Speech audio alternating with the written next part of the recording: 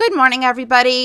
I want to discuss MULN with you because they had breaking news again this morning, and I believe today we could actually rocket out of this resistance at the 22 cents we've just broken, and I think we could head back towards that 50-cent level and hopefully continue on up. I would love to get to $1 naturally.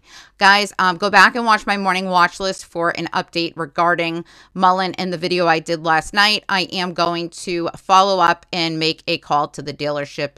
I'm going to give it a day or two, hopefully from management, to get acquainted, and I will make a follow-up video on that. Please also note, as I said it in my videos, I am long MULN, and I firmly do believe in this company, guys. There's just a few red flags that have been bothering me lately, and that was kind of a tipping on the iceberg last night. But I do understand that perhaps those were people that worked for an answering service and not actual people at the dealership. So I apologize if I caused any confusion. Let's get started, and I will make a follow-up after speaking to management at the place. So today we have great news. Let's start. Okay, so MULN Automotive partners with Loop Global to deploy EV charging solutions, including public DC fast charging network and residential offerings.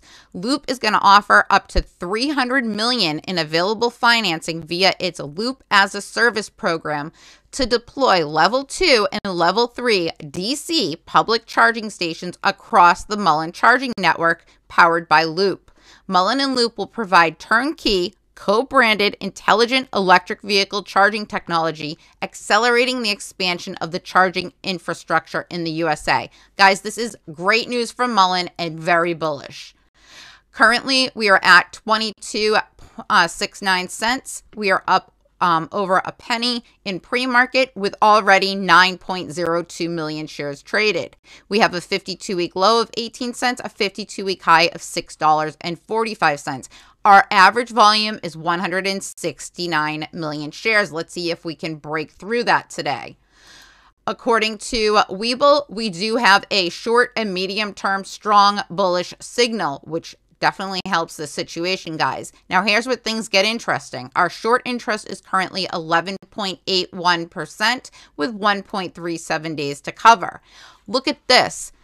On the 13th, at the end of the day, they were out of shares. They had 0 shares available. Now, we currently have 150,000 shares available for them to short. I would expect those to run out very quickly. In fact, in the next update, I would be surprised if they weren't. Also, guys, look at this. The cost to borrow has almost doubled. It went from 5% to 9.07%. So that's pretty significant as well, and I'd look for that to continue to climb. The short volume ratio yesterday was 47.72%, which was actually the lowest it's been in a very long time. Every day for the past 2 weeks, it's been over 50%, which is how they've been able to maintain this price down. Failure to delivers do not come to play with this. I am very excited to see how MULN reacts today. Hopefully we can get that push back towards the 50-cent level, guys. Have a great day.